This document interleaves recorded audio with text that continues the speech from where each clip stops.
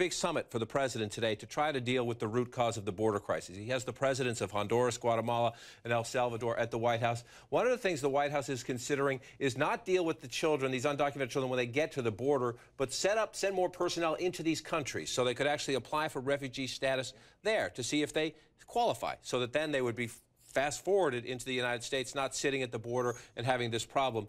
Can the president do this on his own, or can he get help from the Republican House? It appears that he can sign an executive order and just go through his office to do this. And this has been the concern that congressional Republicans have had all along about that billion-dollar aid package, whether it would actually stop people from coming here. So it looks like, at least from the reports out of the White House, that perhaps he can do this, and it would put the focus back on the humanitarian part of it rather than this crisis at the border. As much as Republicans, don't like the president's use of executive orders, you kind of get the sense that they would prefer that to rather than working with him on this issue, because they think this is his fault.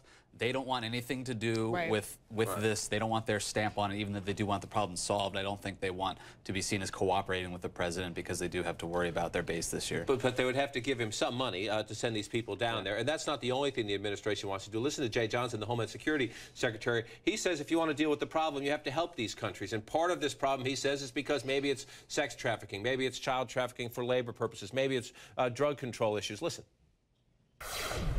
We're not going to address migration, illegal migration from these three Central American countries into the United States until we can take appreciable steps to help them improve the conditions in their countries.